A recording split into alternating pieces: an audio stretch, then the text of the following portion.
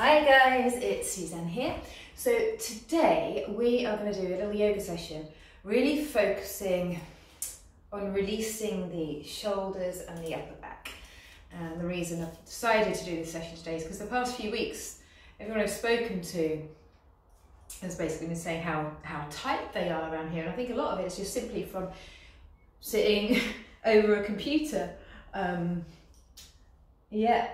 We don't realise how sitting can really wreck our posture. So that's why I thought we'd focus on that today. You might want to get yourself a towel or a blanket to put under your head. If you don't have a mat, grab yourself a towel or something to lie on. And yeah, grab yourself some water. So let's come to start on our backs. Just make sure you're comfortable. And we'll start with the knees bent and the feet flat. It's just softer in the lower back. Take a nice deep breath in. And sigh out. Again, take a fuller breath in. And let it go. Just allowing your body to settle into the ground.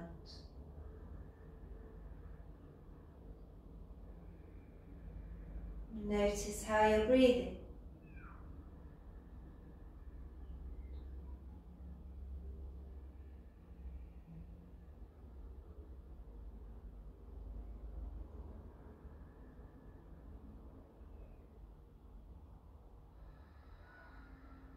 Have a little scan through the body and just see what you have to work with today. Notice whether there are any areas that feel a little tight. Or maybe there's areas that just simply need waking up. And throughout the session, please listen to your body. So if you want to rest, you have a little rest. And if you want to modify anything, you do that. So take a fuller breath in and then let it go. And then you're just going to gently mobilise the lower back. So all you're doing is rolling the pelvis a little forwards and back. Now do check your feet are in parallel, your knees are in parallel.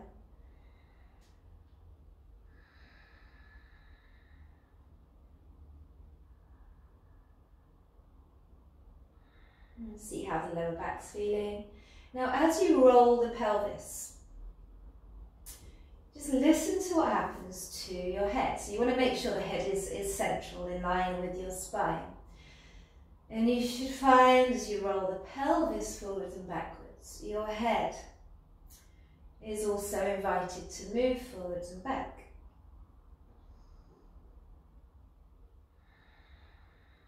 So this movement is travelling all the way up the spine.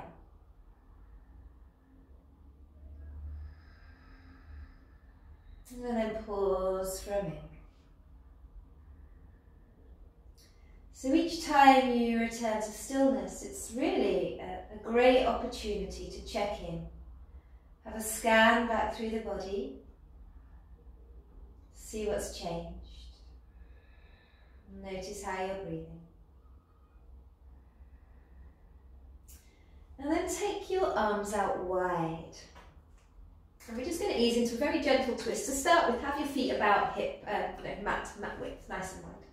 And you're going to exhale, just allow the knees to drop to your right, head to your left, and you can turn your right palm down and bring the left palm so it's facing the ceiling. As you roll the pelvis to centre, the head rolls to centre, and then you change sides.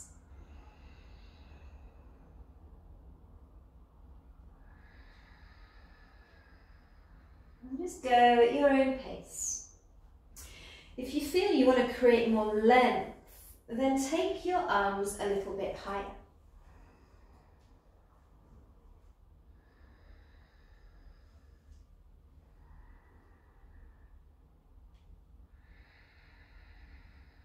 Okay, go for a couple more.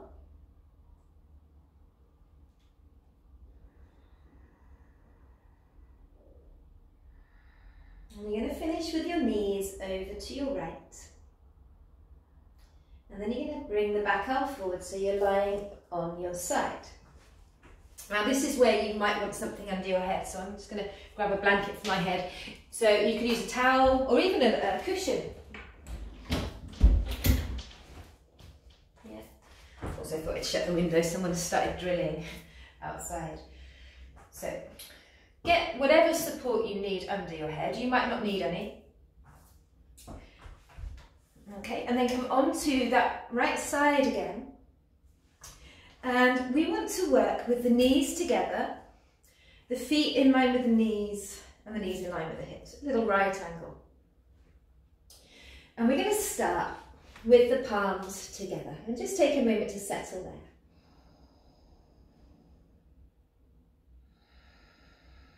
And then we're going to slide. So it's going to be quite a small movement to start with. You're going to slide your top shoulder blade forwards.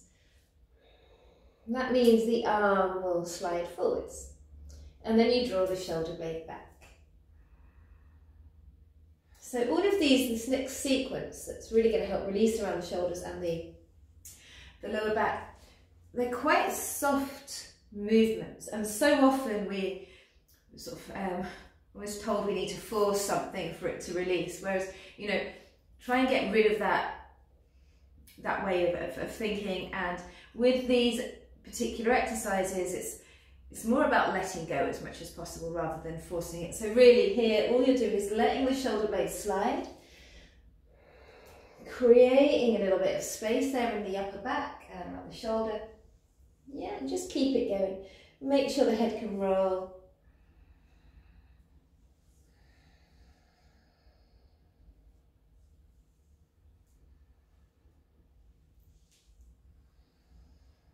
And you'll find, as you start to loosen up around the shoulder and in the upper back, the movement will feel a little more fluid.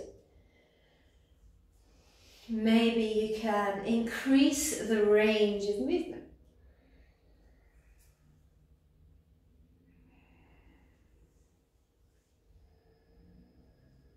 So we're going to go for a few more like this. And then we're going to change the movement. And we're going to come all the way back in stages. So when you next drag the shoulder back, keep going until the shoulder blade lands.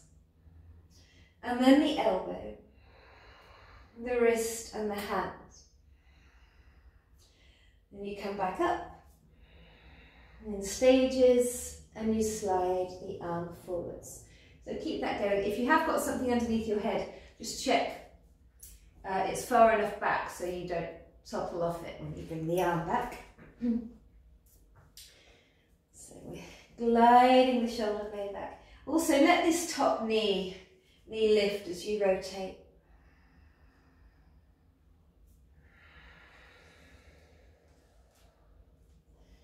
So, nice easy movement.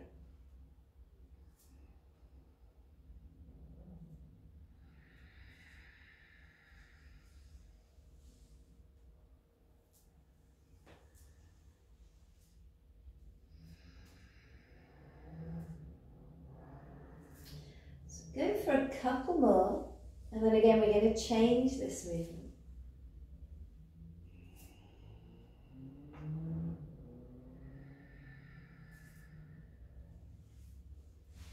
And now you're going to inhale, and you're going to bring the arm back in one, opening up,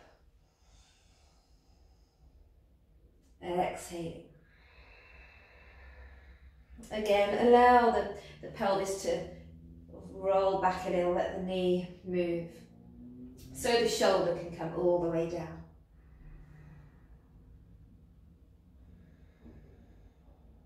Opening up.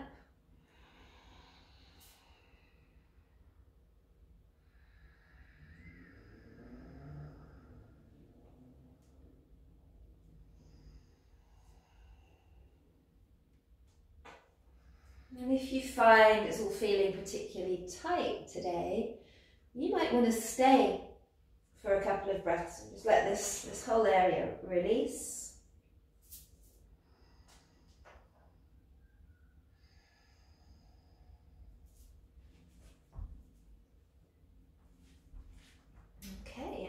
are going to change that once again. This time, we're going to draw a semicircle overhead. So come to that starting position and inhale, you're going to slide the arm.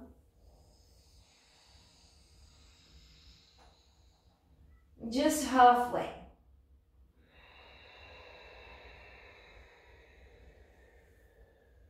And then forwards.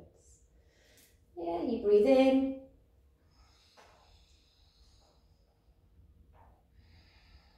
And just let the arm sort of drag, or the hand drag along the floor. You're not lifting it. Yeah, so it's quite passive. The arm's passive. So opening. So this is going to feel very, very different for everyone. So you could stay with this. You could stay here and breathe. Yeah. Or you might want to take the arm around full circle.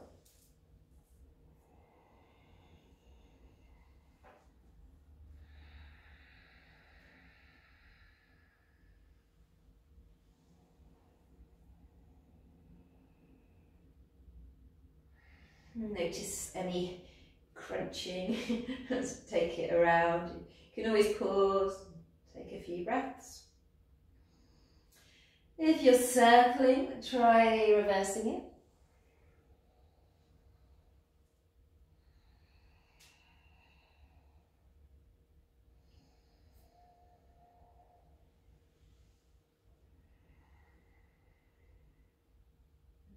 And then we'll all pause for a moment on our side.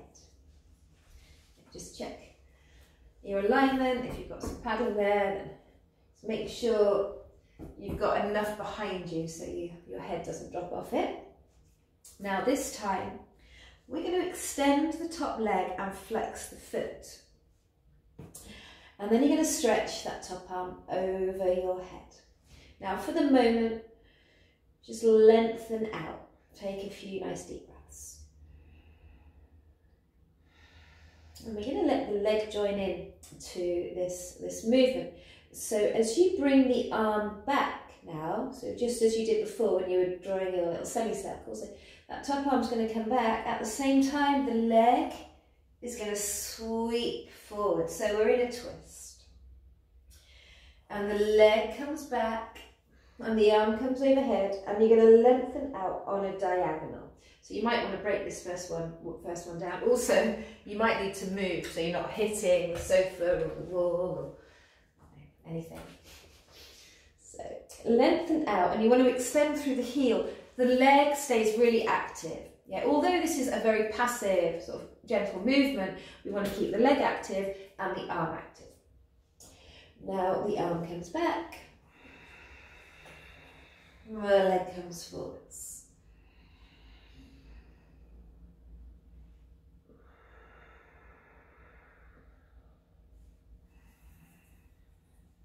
If you'd like a little extra stretch, when you bring the arm forwards, just grab hold of the wrist and then lengthen out.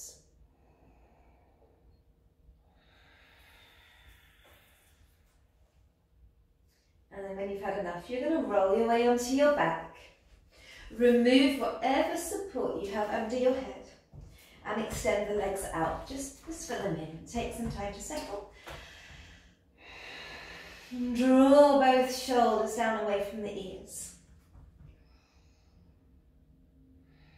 And take your awareness back through your body and compare that left side with the right side. Notice what's changed. So not just around the shoulder and the upper back, but in the hip, the lower back, neck. And then when you are ready, hug your knees in. And gently rock side to side. And just going to spin around. And we're going to go through that whole sequence on the other side. Don't assume it will feel the same. So often one side is a lot tighter. Okay, so come onto your back. Take the arms wide. And you can take the knees wide and just before we drop onto the side, just ease in and out of that little twist again. A few rounds side to side.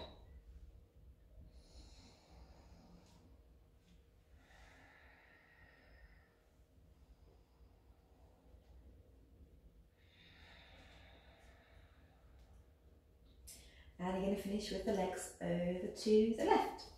And then come all the way onto your side. Make sure you're comfortable. You might want something under the head. Bring the feet forward. So if you have a mat, the shins are parallel to the side of the mat. Knees in line with hips. And then bring your palms together. Now start by just gliding this top shoulder blade forwards. So the arm will obviously move forwards. But you're not instigating the movement from here, it's definitely coming from here. And then back. So don't go straight to the maximum range of movement. And just gently easing into it.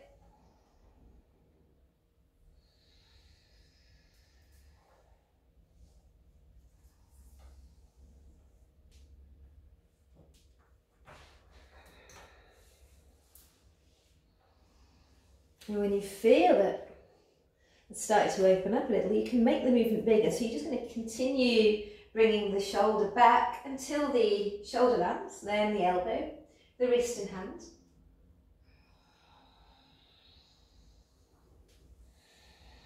And forwards.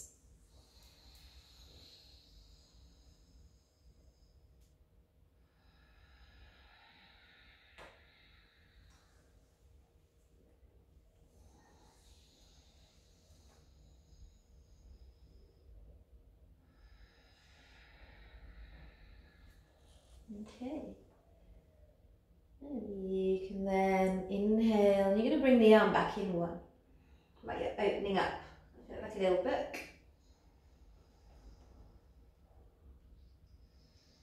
And exhaling forwards. And again, allow the pelvis to roll so the shoulder can come all the way to the ground.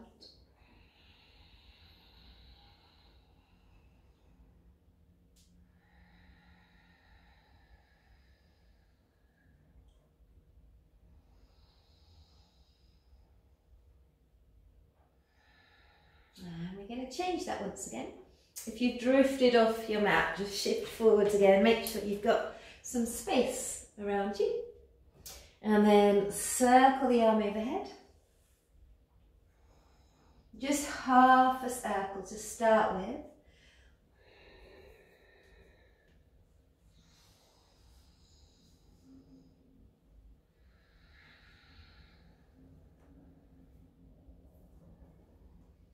If it's feeling quite tight, you can stay hanging out, or you can start to take the arm around full circle.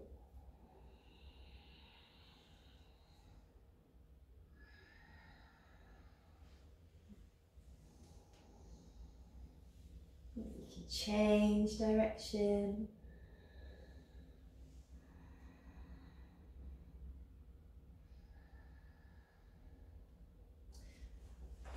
Couple more, unless you're holding it, and then just stay for a couple more breaths. And once you've finished, you're going to extend the top leg out, foot in line with hip, and then take the arm overhead and really lengthen, extend through the heel. And as you circle the arm back, so just half a circle back, the leg is going to come forwards.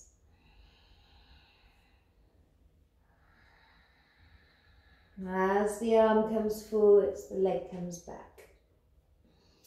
If you want to get a sense of opposition, you're really lengthening out in opposite directions, extending through the heel, really straight to the top leg.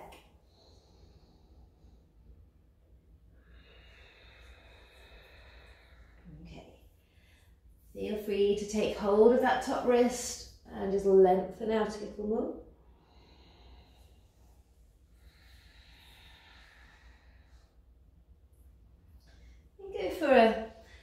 more rounds like that.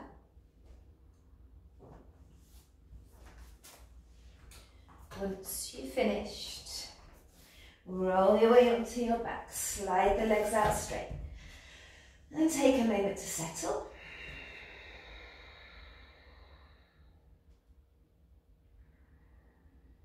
Now, taking how you contact the ground. Notice what's going on in the shoulders, the chest, and how does the lower back feel, and the hips.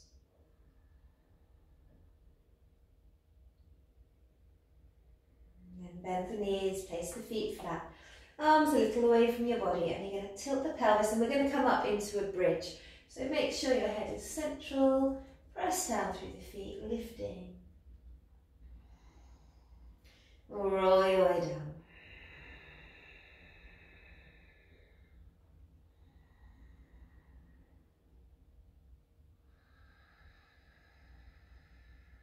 Go for a couple of rounds. Just make sure the knees are still parallel, they're not turning out.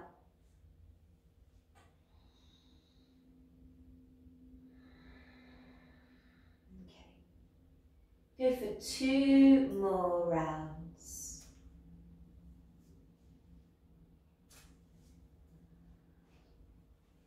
Your time. And once you've finished, hug your knees in. Gently massage the back. Side to side. And then you're going to curl up as you exhale. So you're in a little ball, core engaged. But we're going to rock backwards and forwards now. Exhaling. And inhaling. A couple more.